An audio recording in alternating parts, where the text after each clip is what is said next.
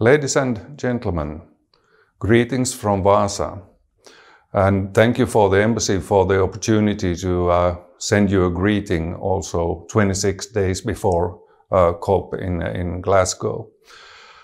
How are we working with climate change issues in Vaasa? We have a lot of activities going on. We are focusing on lowering the carbon in our buildings.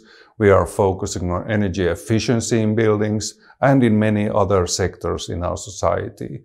We also are taking into use various data platforms with which we can lead the green transition with both knowledge and with AI. We also have a unique way of co-creating a sustainable future in Vaasa, together with our universities, together with our businesses, with other authorities. I think the Energy Vaasa cluster, which consists of over 160 companies in the energy technology sector, is a great backbone for this.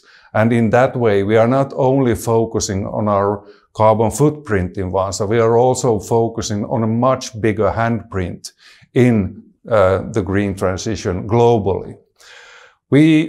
Some examples of what we are doing is, for example, we have our local buses are all running on biogas that comes from our waste.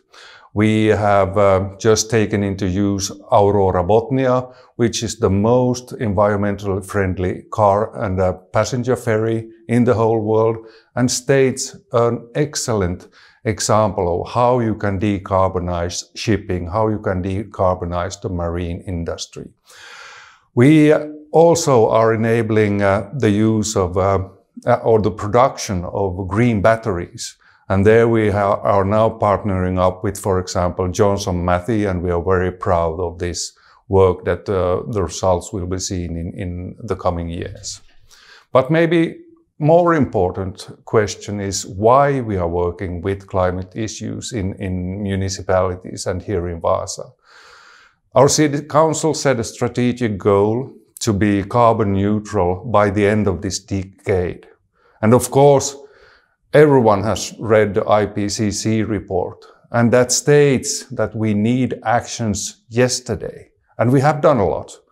In Vaasa, for example, we have cut our greenhouse gas emissions with over 50% in the past 10 years. But we need a lot more activities.